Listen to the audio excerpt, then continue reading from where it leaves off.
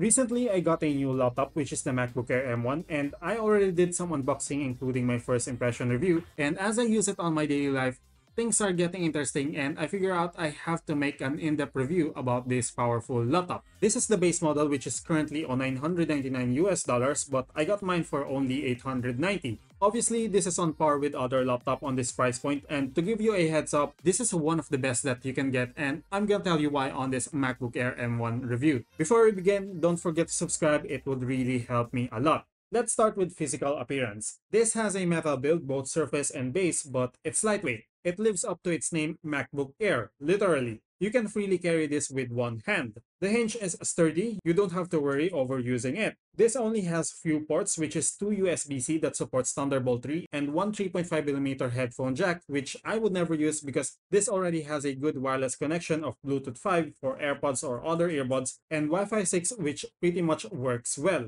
It also has a built-in Retina display with default resolution of 1440 by 900. This is just on initial settings only, and a Retina display works different than other displays. I'm not gonna get into that, but this can scale up to 2560 by 1600, which is the highest in the resolution that it's marketed with and most users are using. This supports one external monitor as well, but it's still best to use it on its own display because it has a better color accuracy with color model of P3 wide color, which is a huge upgrade from me coming from my Asus F15 gaming laptop in terms of color standards. This also has 400 nits of brightness and it's really good for outdoors. The built-in Magic Keyboard is satisfying to use and trackpad works well. Actually, this is one of my favorite things on this laptop. It's accurate and fluidly glides all over the place and has a lot of gestures. If you prefer to still use a mouse, there's some minor problem. You need to adjust a specific settings every time you switch from trackpad to mouse and vice versa because of the scroll wheel that works inverted. So this heavily depends if you use your scroll wheel all the time. It's kind of annoying to adjust every time, but just a minor problem, and it's not a big deal if you eventually adapted to it. The most surprising thing about this MacBook Air M1 is the speakers. It has two up-facing speakers with wide stereo sound. Personally, I think this is insane. Again, I'm coming from a Windows laptop and this is a huge upgrade for me in terms of sound quality. Because if we're gonna compare the percentage of how I'm satisfied with the loudness of the speakers, I would say 60% on my Asus F15 and this MacBook Air M1 is on 140%. You get the point. As for the two built-in parts of this MacBook Air M1, let's test it. So for the 3 mic array with directional beamforming, this is how it sounds. And the 720p webcam, this is how it looks. I think this is decent enough for video calls, meetings, or conferences.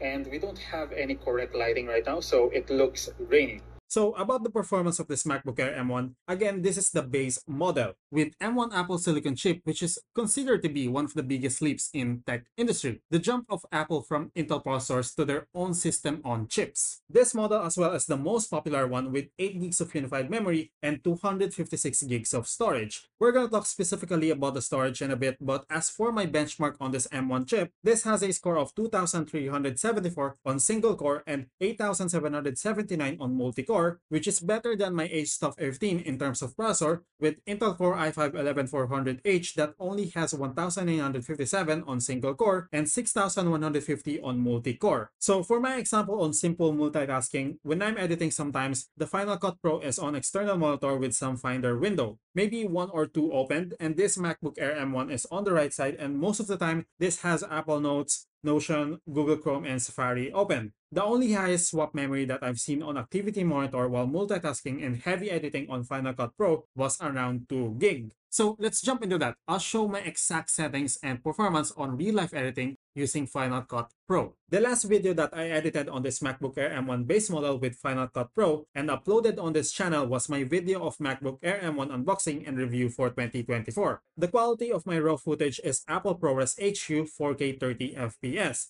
So for my project editing settings, it's on 4K 30 FPS and I'm rendering it as Apple ProRes LT and with standard Rec 709 color space. I exported it into 4K 30 FPS with video codec of H.264 multipass better. So for the total render time for that 8-minute video, which was already done editing and compiled already with lots of effects like color grading, blurs, and so on, it took me 3 minutes and 30 seconds. Even without rendering, it plays smooth and I don't even need to change it to performance on playback quality. This is really good and it doesn't make any sense to me that this laptop with only 8 gigs of RAM, or let's call it unified memory, performs smooth and fast like that. And for the exporting time, this 8-minute video took me 11 minutes and 2 seconds. And that is really good. And it's 4K already, which is different from my past workflow of 45 minutes on Adobe Premiere Pro for a 10-minute video with 4K quality that is downscaled to 1080p. That's two different things, but you still get the point. I'm gonna create a dedicated video editing test for this MacBook Air, and if you're waiting for that, make sure to subscribe, turn on notifications so you'll be updated on that. About the thermals, there's not much to worry about. Unlike other laptops that heat is noticeable even on idle mode on the middle part, on this MacBook Air M1, it doesn't even heat up that much on 4K video editing and it just gets warm. Feels just natural, but in the future, I would try to push this further on performance to really test the temperatures. Again, what I have here is the base model, which has 256 gigs of storage. For most users, I would say this is enough,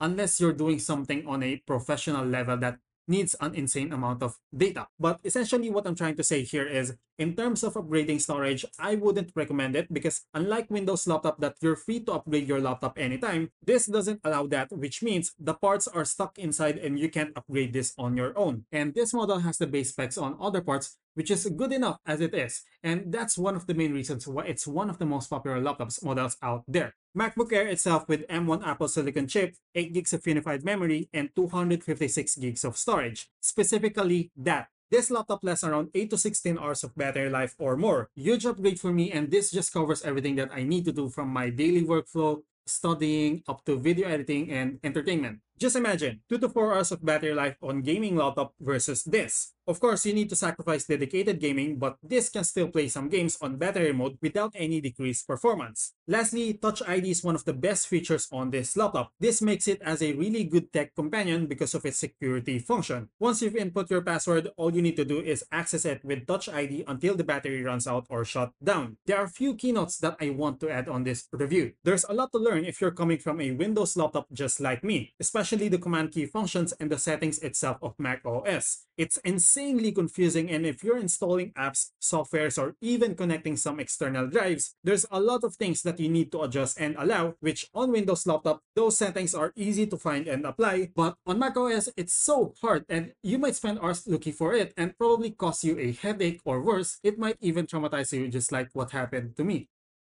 One thing as well that I want to talk about is how this laptop became a core part of my Apple ecosystem. I've been using Apple Notes a lot, and this quite replaced Notion already on some situations as it's really convenient. I can access everything from this MacBook Air M1 and continue workflow on my iPad and iPhone. I also don't need cable sometimes when transferring files thanks to AirDrop feature that lets you wirelessly transfer things at a high-speed rate across your Apple devices. It's not new, it's been there, and I just want to say it because it's really convenient and it just saves a lot of time. I can also use my iPad as extended, separate, or mirror display of my MacBook Air. Really good tool for multitasking, especially that this MacBook Air M1 only supports one external monitor. There's a lot of things that needs to talk about when it comes to Apple ecosystem, so that's gonna be for another video. Make sure to subscribe, that's gonna be a good one. The negative thing for me about this MacBook Air M1 or just the MacBook or the Mac OS itself is compatibility. This is already given and it's quite hard to adjust because you can't do anything about it. For some softwares and apps, there might be a way. Example, for games, they have the Apple Gaming Toolkit which lets you run window-based games on Mac OS. Unfortunately for me, there are some specific apps or softwares that I use which is really important on my workflow. My muscle memory is one with those apps already and I can do a lot of creative things with it. But right now, I'm back to zero. I have to find a replacement